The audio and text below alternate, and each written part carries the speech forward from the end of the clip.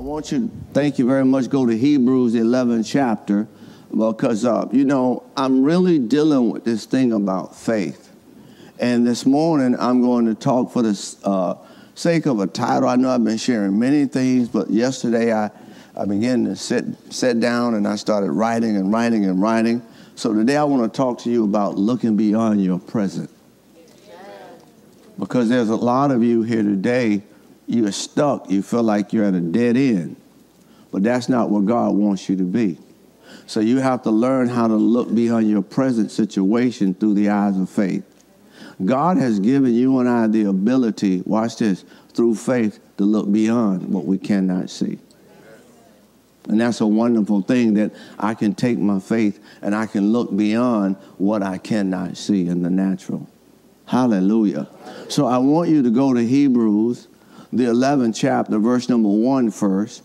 And we're going to go several places. We're going to go several places. Say several. Several. Say it again. Several. Yeah, we're going to go several. Say it again. Several. We're going several places. Hebrews, the 11th chapter, verse number 1. Now faith is. Now faith is. If you will notice that now faith is. Notice what? Now faith is. Faith is always in the now. What did I just say? Faith is always in the now. What did I just say? Faith is always in the now. Faith is always in the now. Now faith is. It's not tomorrow. Your faith must be now.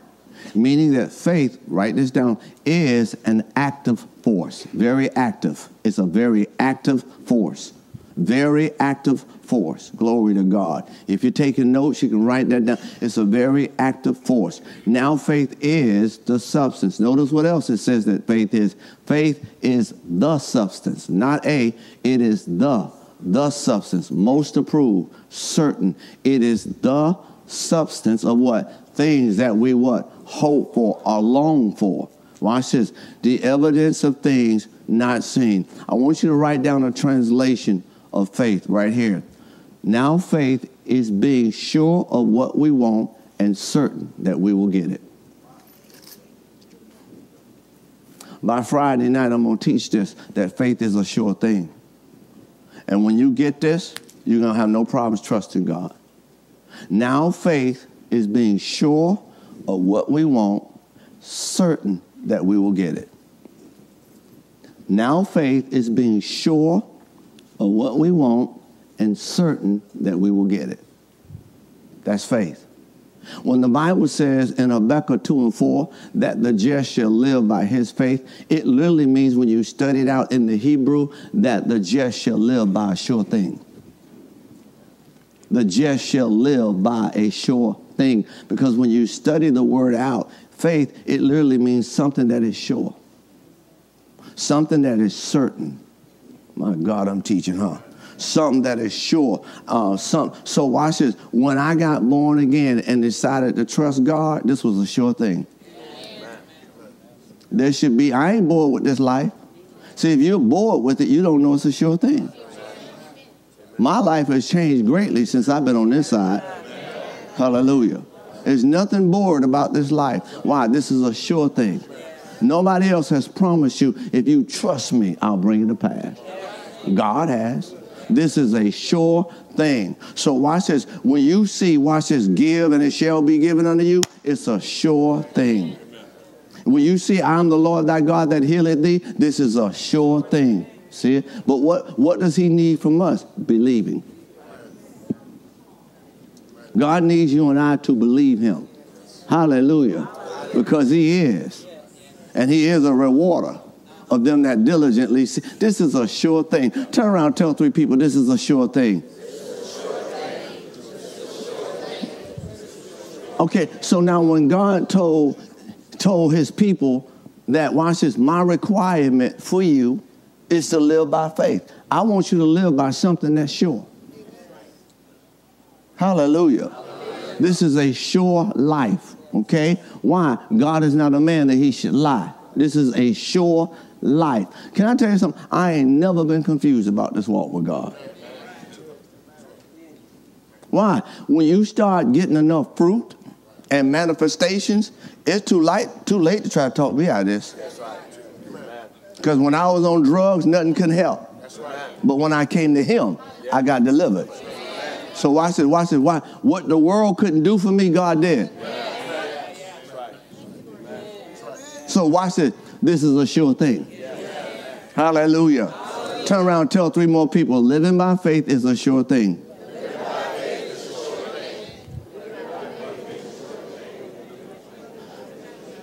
All right, don't take that long, no. Okay, let's go to Hebrews 11 chapter again. Let's stop at verse number 6. Now watch this, y'all. We're talking about looking beyond the present. Looking beyond the present. And I'm telling you, Lord, help me right now. Will, you better wake up on that organ, because help me right. I'm about to preach. This message is so good, I'm about to preach, y'all. I was preaching home yesterday. I was preaching, man. I was playing the organ and everything behind me. You know, you ever inside your, I'm like, yeah, you got to look, yeah. I was having a ball yesterday at home. All right. Now watch this. Well, most people, let me say this first. Hebrews 11 chapter verse number 6. And we're going to move on because this is good today. Hebrews 11 chapter verse number 6. It says, but without faith, it is impossible to satisfy. Another translation says satisfy. When you back up to verse number 5 in the same chapter, by faith, Enoch was translated that he should not see death. And watch this, was not found because God had translated him.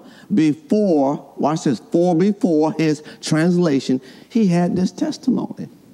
I was reading this in another translation. His testimony was that he satisfied God. He satisfied God with faith. And watch this. And because he satisfied God with faith, he didn't see death. Hallelujah. Say no faith, no access. Come on, say it again. No faith, no access. And the only reason why we're coming back to faith, we're not seeing certain things, watch this, is because we got a believing problem. Hallelujah. Now watch this. God instructs you to do just the opposite of what the world will tell you to do. Watch this. When you're going through, God say get happy. But you won't. But the Bible says when you fall, watch this, into divers of temptation, watch the prescription God gives you. He said count it on joy, but you won't move. Say no faith, no access. Come on, say it again. No faith, no access. Now watch this. My body's a little taxed. Okay, let the weak say we are strong. See the prescription that God gives you? It's totally different. Watch this. He said, let the weak say we are strong, but you won't say nothing. But you keep telling them, I'm tired. Amen. But the joy of the Lord is your strength. To walk with God is to agree with God. And to agree with God is to say what he said. Hallelujah. And then watch this, act upon it. Now watch this. The Bible says we're the healed, right? By his stripes we are. Stop saying you're sick. Watch this. Why? But that's the reality. There's another reality called healing. See, we won't do what the word says do. Watch this. And then when we meet people that's telling us only what the word says, we get mad with them because they don't want to hear our pity party. Come on, let me talk to you. The Bible says, watch this, be strong in the, and in the, so we got to be strong in who? And in the, so we got to be strong in, so when you feel like you're going through something, what should be your confession? I am in the Lord and in the, you see it? You have to do something. Turn around and tell somebody, you got to do something. Say, and it starts with your mouth.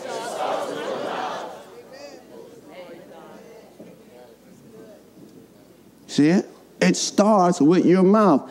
I'm convinced, let me say this to you. I'm convinced that, watch this, we're saying too much of the wrong thing. That's why it takes so long to get the service going. Yes. Because y'all don't have no praise life at home. That's right. That's right. Amen. Some of y'all ain't praised God since last Sunday. But see, if you practice living this way, you'll just bust one for the Lord anytime. Hallelujah! Now watch this, watch this, watch. Some of y'all attitude is greater than your God. Because you come up here with an attitude and you don't change it. You pamper it. And everybody know it because you can see it on yourself. You pamper that attitude. You pamper what you've been through. No, I'm going to give God a praise. My God. Why? Because praise affects my attitude. Come on, shout, the joy of the Lord is my strength. Ain't nobody got time to be asking you what's going on, looking sad. You need to look like you know the King. Come on, you need to look like you know the King. And then you need to look like the greater one is in you. Can y'all handle this today? Come on, give God a shout. So the Word of God is our prescription. Well, I got this headache. At some point in time, you're going to have to focus on God. Because now you're dealing with two realities. Yeah, I like when y'all look at me like that. You're dealing with two realities. The one you feed the most is the one you're going to live in. Hallelujah. Man, I ain't getting no sleep all. So that becomes the excuse why you don't give God praise. And he never sleeps. See? He never sleeps nor slumbers. I'm showing y'all something. Our attitude has to change when it comes to walking by faith. Hallelujah. Pastor, but you don't understand. You know, I don't get paid for another 2 weeks. And based on what I can see, that's the problem. I'm going there now. Based on what I can see. So watch this. Because of what you can't see, watch this. You're going to start, watch this. You're going to let that affect your praise to God. Instead of thanking him for what you already have. And watch this. He's brought you this far. So why would he leave you now? He never left you before. You still here, you still alive. So that's some sign, some indication that God's been taking care of you. Come on, let's give him praise right now. Come on, let's give him praise right now. See, some of y'all want to be pampered in the flesh, but you got to get in the spirit.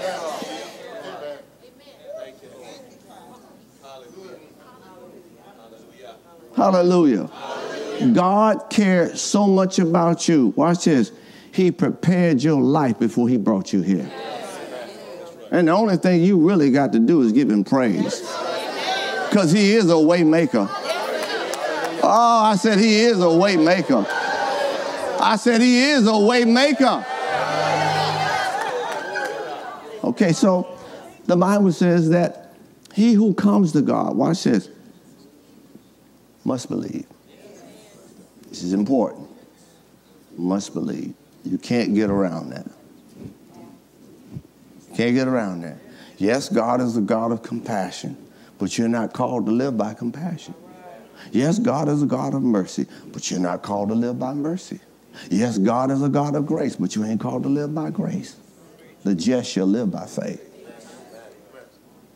Well, you know, God is sovereign. Well, sovereignty comes, watch this, if you don't know him. But the Bible doesn't say you shall live by his sovereignty. What makes it sovereign? Seasons are, I don't have to believe God for the summer. It's coming. But when the summer get here, I got to believe something.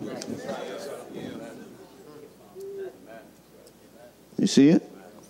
I don't have to believe God, watch this, because seasons are going to come. But when the season come, I got to believe God, there's some fruit out there for me. Y'all better open your mouth and shout. So it all goes back to faith. The just shall live by faith. So, okay, now watch this. Watch this. So I got to learn the importance of taking my faith, watch this, and lifting my eyes up off of my present. Write this down if you're taking notes. One of the abilities that God gave to man was to believe. God gave you and I the ability, watch this, to believe beyond what we cannot see. He gave you and I the ability to believe beyond what we cannot see. Glory to God. Y'all better shout. He gave me the ability to believe what I cannot see. Beyond it. Beyond it. I got beyond, watch this, beyond. Okay, so watch this. When it looks like I'm stuck in a rut, I can take the law of lift with faith. Lift my eyes up off of that situation. And I can see far beyond what is presently before me. Y'all better open your mouth and shout. So that's the place that God wants us to get to. You know why you get frustrated? Because you can't see. The only reason that you get frustrated because you can't see. The only reason you won't praise God is because you can't see. The only reason why you won't make the right confession is because you can't see. Hallelujah. You are so bound by, watch this, the natural. You can't even see through the eyes of faith. But you got to make a decision. God, I'm going to trust you. I can't see this right now, but you know. So, Lord, I'm going to see, that's what it all starts. It all starts with faith. For the just shall live by faith. Can we give God a shout of praise? So God has given me the ability to look beyond what I cannot see through the eyes of faith. Look at 2 Corinthians. My God, it's teaching time. Hallelujah. 2 Corinthians. You know, I be meeting people, right? I be seeing people, some of the folk, our folk. I'm like, you know, I ain't seen you, a little minute. Where you been at? I'm going through. So you couldn't see. That's why you stopped coming to church. It's quiet up in here right now. So you couldn't see. See it? No matter what state I'm in, watch it. I got to be able to see God.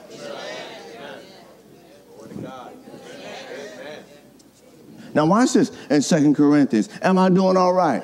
I'm just laying a foundation, because if you're taking notes, take these notes now. Watch this. 2 Corinthians, the 4th chapter, verse number 18. It says, while we look not at the things that are seen. Write this down. Here's a footnote. Satan works overtime on the imagination. I'm going to deal with this because faith affects your imagination. Satan works overtime. He'll get you imagining the wrong thing, thinking somebody don't care about you, thinking somebody talking about you. Y'all know what I'm talking about. Person be sitting next to you, and their eyes just happen to be glancing at you, thinking about something, and you think they looking at you funny. Satan works overtime. Why? He wants, watch this, he wants to intrude your faith life. When Jesus was on the fast 40 days, Satan affected his imagination. He was trying to, rather. That's what he's attacking, your imagination. Watch this, your thought life. Because the mind is the battleground for Satan. It's the battleground. So faith affects our thinking. I'm telling you, I'm seeing this. It affects our thinking. Watch this. That's why atmospheres, hearing the right thing. Come on, somebody. You can't be home watching Freddy Krueger, Walking Dead, Talking Dead. You're going to be scared. That's right. See it? You're going to be scared. Why? Because it's what you're seeing. It's what you're hearing. It's what's being said. It's affecting your soul. Faith affects your soul. You need to hear this, man. These messages that we preach and teach, it affects your soul. And that's what this stuff get at. It gets deep down in your consciousness, your subconsciousness. Come on, somebody. It affects your soul. Hallelujah. Wherewithal shall a young man, watch this, cleanse his ways, thereto by taking heed to thy word. If this stuff is going to get out of our soul, we got to sit up on the word. Y'all better say amen. Now watch this. So he says, while we look not at the things that are seen, but the things, which are. Okay. He's saying, watch this. Can I say this to you? Can I say this? Yes. Everybody, can I say this to you? Yes. I need y'all to talk to me. Yes. Lift your hand. No, I'm just teasing. Okay. Can I say this to you? Yes. Stop looking at lack. Stop looking at I don't have enough. Am I teaching? Stop looking at, watch this, how am I going to get through this? Am I teaching? He says, watch this, while we look not at the things that are what? But we got to look at the things that are. Okay, go to 1 Timothy, the 6th chapter. We're coming back. We got to look at the things that are not seen. So watch this, we got to look at the eternal. My God, I'm teaching. Stop looking at who left your life and start looking at who's coming.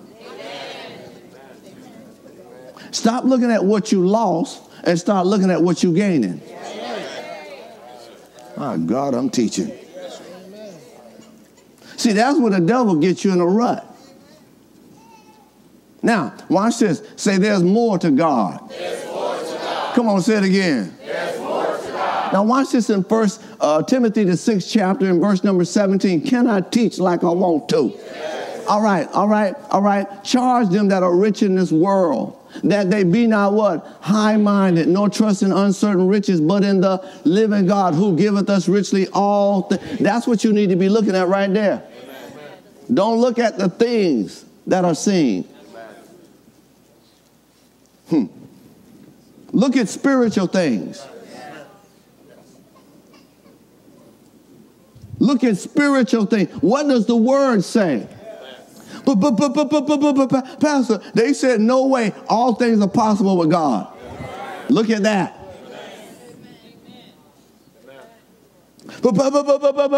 Get your butt out the way and look at God. But Pastor, I know this. Oh, so you know more than God. So now you the only wise God. No, you only know what you know because that's what they taught you. We know too much about man and not enough about God. It's good to know things, but when the things you know, watch this, are affecting, watch this, your belief system, you need to let that go and trust God. So what are we to look at? Look at that. God has given me richly all things. So don't look at lack. Look at prosperity.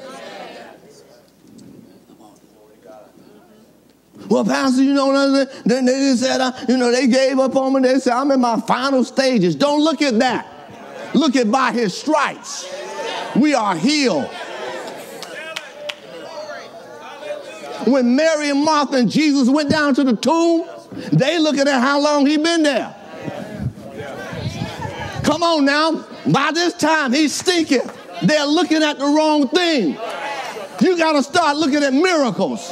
You got to start looking at God. You got to start looking at the supernatural. You got to start looking at restoration. Lord, by this time, he's stinking. You're looking at the wrong thing. Didn't I say I'm going to raise him up? Come on, open your mouth and shout. Didn't I say he's sleeping, but I'm going to wake him up?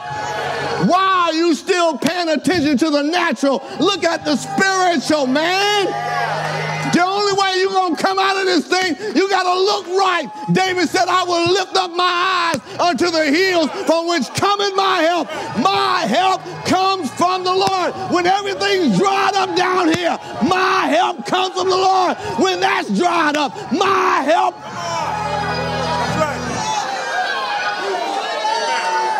See, y'all, we're looking at the wrong thing. Sit down. Now y'all can understand me better. He seemed like he can't see what's going on. I ain't looking at that.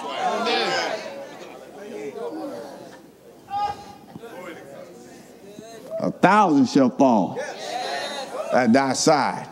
10,000 at my right hand, but it ain't coming to me. Why? I ain't paying attention to that.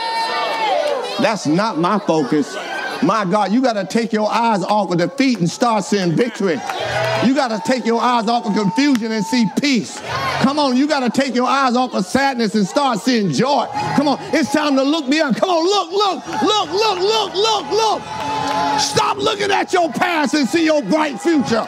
You got a bright future, but you got to see it through the eyes of faith, and your latter will be greater than your former. We look at the wrong thing. Stop looking at discouragement and disappointment and start seeing God. See God turn that thing around for you. Come on, I dare you to jump on your feet and give God a shout of praise.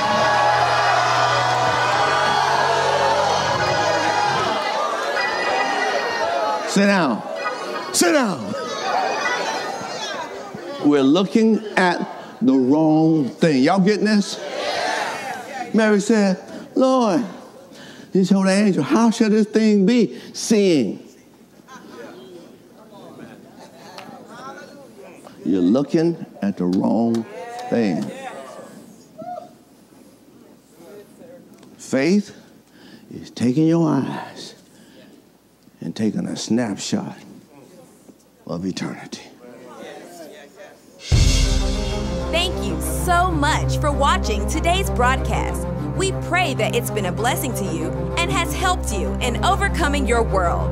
For more information about World Overcomers Ministries, give us a call at 843-746-9536 or log on to our website at www.womcc.com.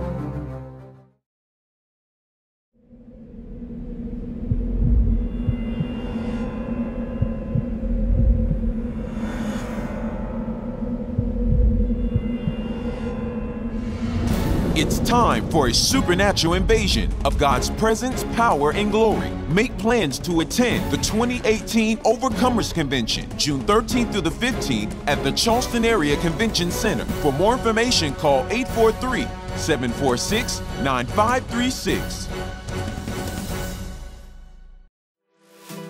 We invite you to join World Overcomers Ministries at our 6060 Rivers Avenue, North Charleston campus for a faith-building experience like never before. Sundays at 9:30 a.m. and Wednesday and Fridays at 7 p.m.